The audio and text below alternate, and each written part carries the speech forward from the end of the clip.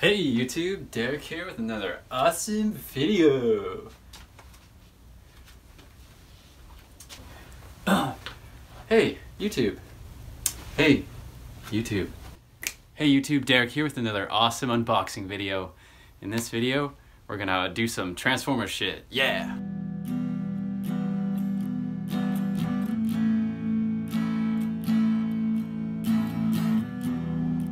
Now, I recently just hit 600 subscribers, and it's really awesome. That was kind of my goal for this year. I think I started out the year in the early 500s, and I've steadily been climbing. I have that X-Men video, the Wolverine versus Hulk, that has really blown up for my channel. It's probably has the highest grossing view count over the shortest period of time in the history of my channel. So it's been really, really good, and I did put a lot of time into that, and I'm happy that that paid off.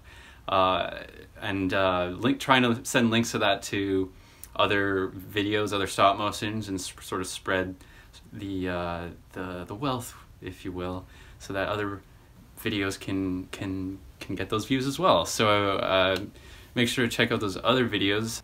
I'm obviously gonna link shit somewhere here, but in any case, just wanted to thank those new subscribers, and I think I'm a couple above, maybe about 610 right now, and you guys you're really making me feel awesome with all this shit, man. So just keep on viewing, and there's some more awesome crap on the way, so just don't give up. I know sometimes you know, I go maybe a couple weeks without posting, but that's just because I'm hard at work.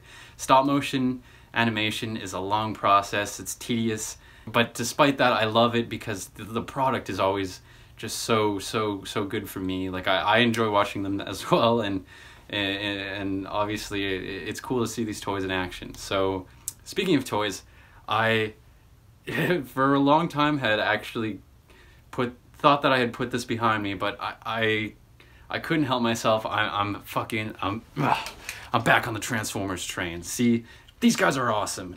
Look at this star screen. Like, there's like this sort of G1 aspect to it, and then this Megatron. It's got this fucking crazy cannon, and it's the tank one instead of the gun one, so it, you know, it makes a little bit more sense. And let's check out this big sword. Anyways, I'm getting ahead of myself here.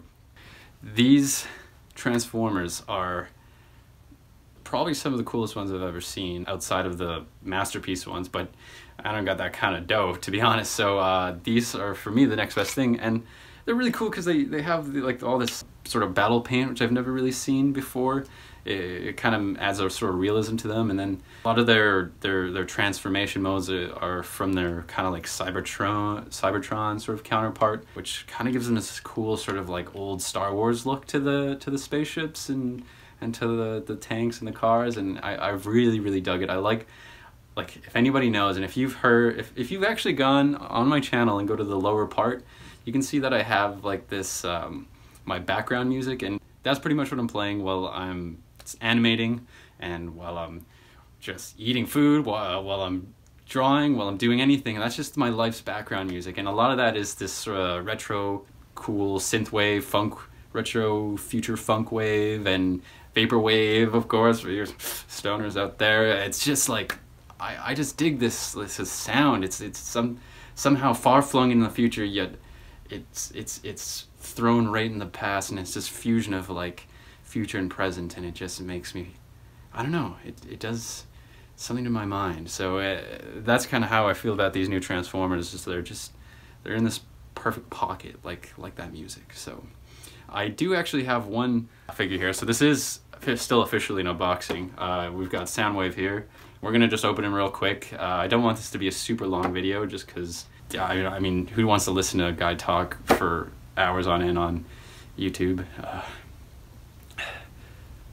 Let's fucking get into this.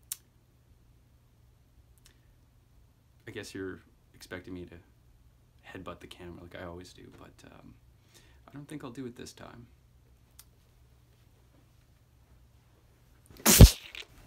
Alright, so we're gonna take a good look at these bad boys.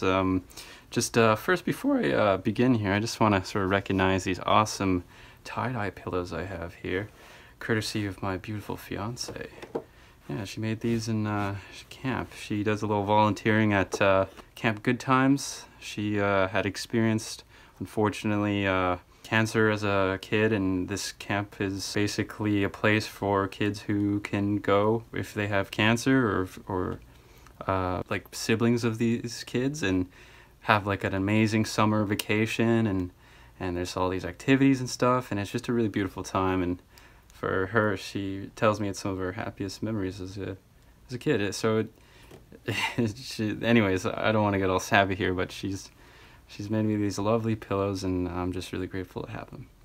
Okay, now let's get to this unboxing video. I got these guys on the other side to show them off. This big ass sword I'm just gonna chuck. We got our handy dandy cutting tool here. I got courtesy of a friend of mine. He's a good buddy. His name's Nick. He's cool. He's been on my other channel, Token Talk, with Tanner and Derek. Not as a guest, but he's done some behind the scenes help, like filming, and potentially may have some future stuff in mind. Gonna cut that, open that, close that. Always make sure to close your cutter, kids, so you don't fucking slice open your vein arteries. And yeah.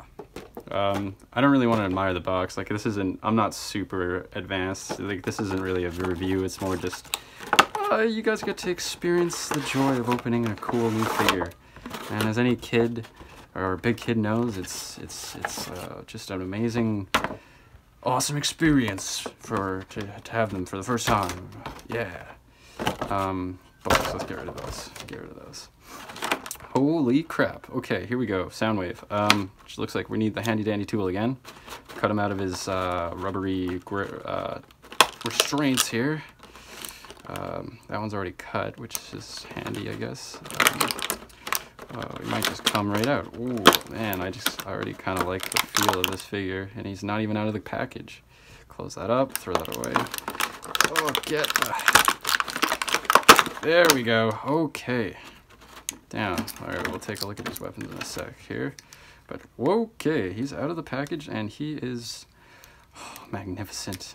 Oh, this is, oh man, it's crazy how much they, like, captured the original, like, G1 versions of them, and yet still made them, like, updated, and, like, the toys themselves, like, just outpace the original toys by, like, fucking so much. But, like, they just have such an accuracy to the show, and they look really good. The paint's really awesome. Like, I'm just like astounded at what they can do, and I'm actually like, I'm happy that I took a break from Transformers and waited till they came out with figurines like these.